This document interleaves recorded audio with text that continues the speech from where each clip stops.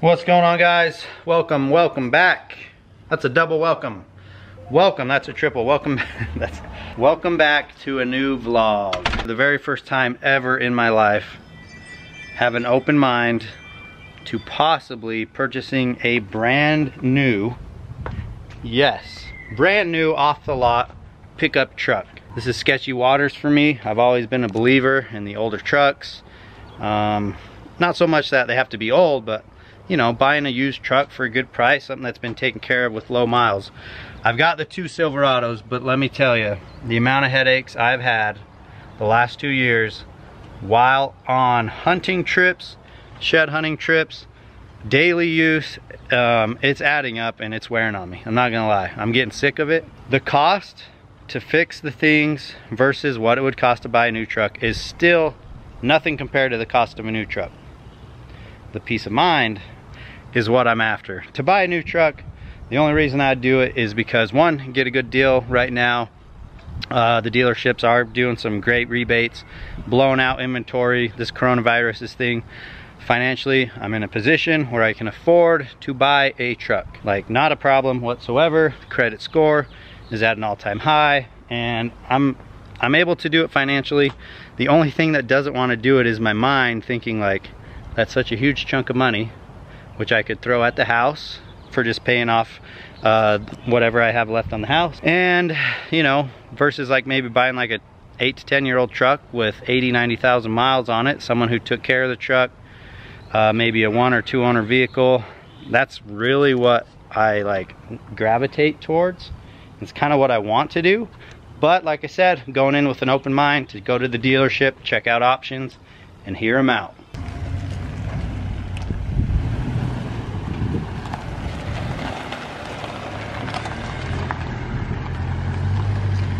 Look at this.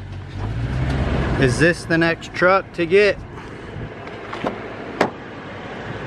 This is the truck you want. This is the truck you want to get. This will get you 100 girls on the beach. UPS man's behind us. Maybe he's got me my Mountain Ops delivered. Dude, is that Monops coming? I don't know. They're sending some Come on, stop. electrolytes or something. Here's the plan, guys. We're going in as a team. We got good cop, bad cop. That's how we roll, man. These salesmen don't know what's coming.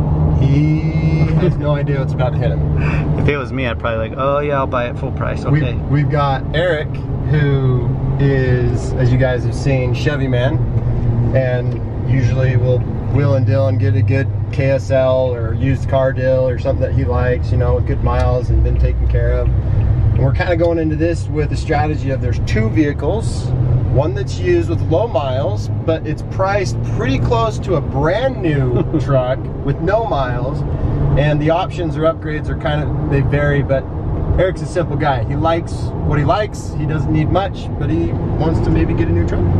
I do want this. If I can pick one thing, this is important. it would have this. Here's the cool thing about this. Check this out, all right? So we're gonna go straight convertible style. This is what I love about the Tundras, these new ones, is hold this one down, roll him back,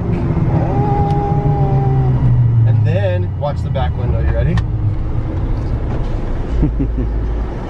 And then we just drop all.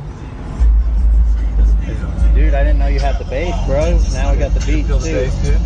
Feel that? That's what's up. This is such a nice truck.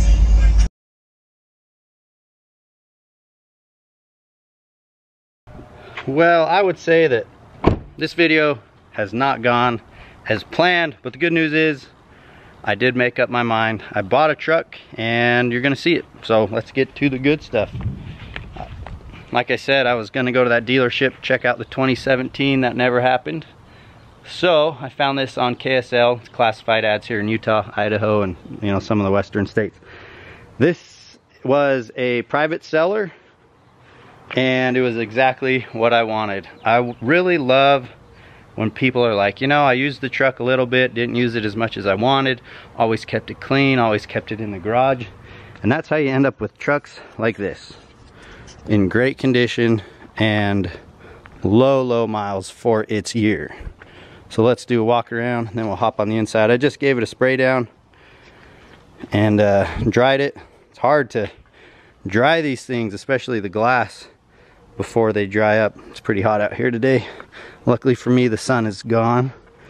But yeah, check this thing out. It's slightly used.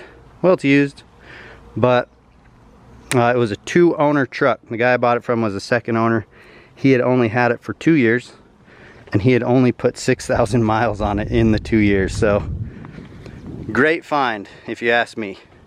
I was happy, happy, happy.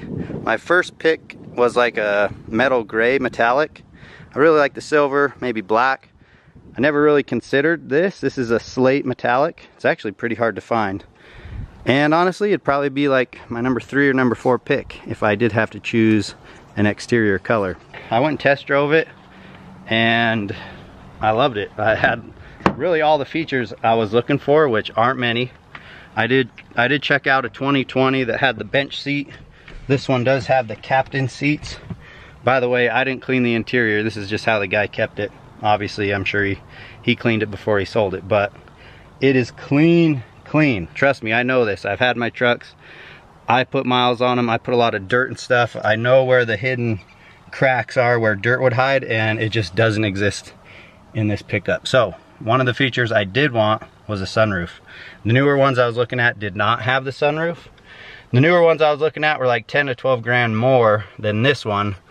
And from what I know, same engine and same transmission from this year to the next. But it is a Crew Max. I really wanted a Crew Max. I was definitely not gonna buy anything other than Crew Max. But again, sunroof, I don't know, I'm not familiar with all the features. Obviously for you Tundra experts, it's not the newest model. It's got the older dash, it doesn't have the big screen.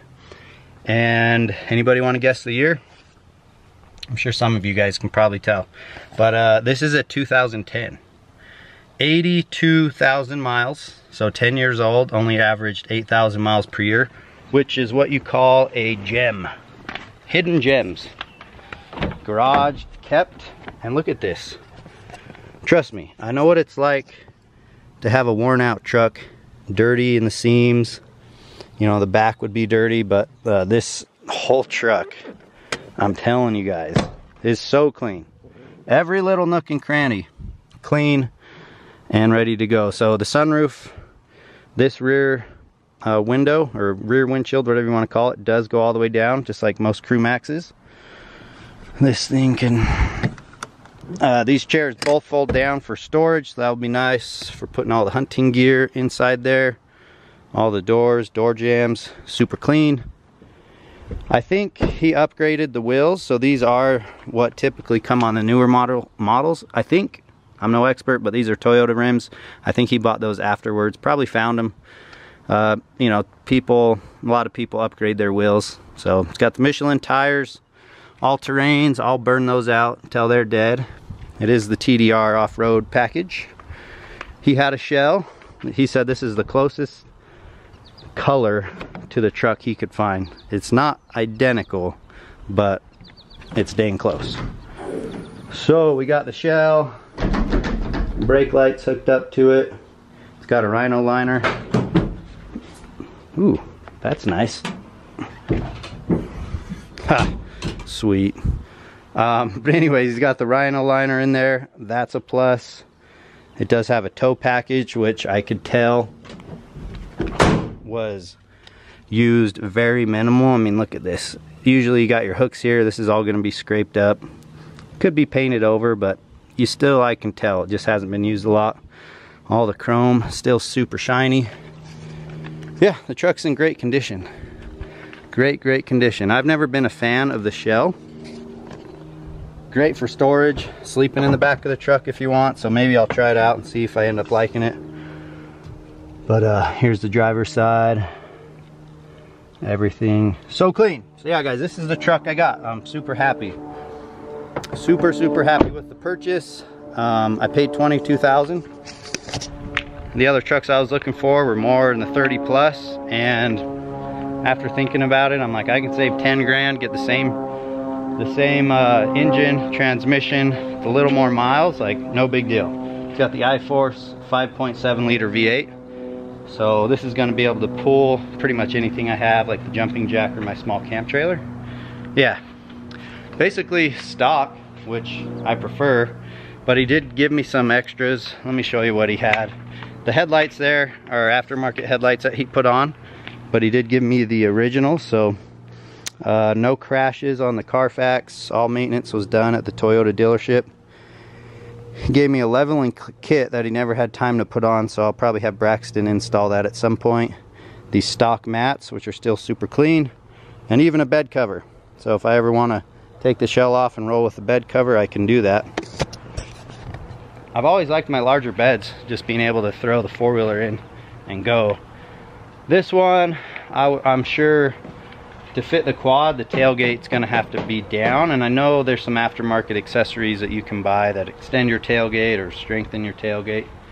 But you know, if I ever want to take the quad, I always do have the trailer here, so that's not a big deal. But anyways, what do you guys think? Let me know. I'm super happy. I have finally pulled the trigger on a new truck after buying a new house. What do you know? What a year it has been, spending all my money. My two trucks, I don't know what I'm going to do with those, but most likely keep the Hush truck, the gray one, possibly clean up and sell the other grandpa truck. Yeah, wanted to throw this video together and share it with you guys. Jordan planned to, like you saw, Jordan was with me, but again, the dealership just didn't have that 2017 I wanted to look at. So, I bought this one instead. It's kind of the direction I was leaning towards anyways. I always kind of like dealing with private sellers myself, and again, finding people that really babied the truck and took care of it. Well, what do you guys think? Did I make a right decision? Should I just kept dumping money in the Chevys? Should I have bought the truck? I think it's just what I need. I'm on the road a lot, and the last two trips my Chevys broke down, and it's so stressful. It really just kills the mood for the trip. I handle them pretty well, but it's still just a headache. So hopefully this now can be my reliable truck, and I mean, I want to take care of it. So honestly, when I get the garage fixed, maybe I'll leave just enough room from the office to pull the truck in and then take it out when I'm inside. Who knows? Well, that's the new beast. What do you guys think? Leave me a comment. Thanks for watching. Hit subscribe. Tundra or Chevy, what do you guys drive? Let me know.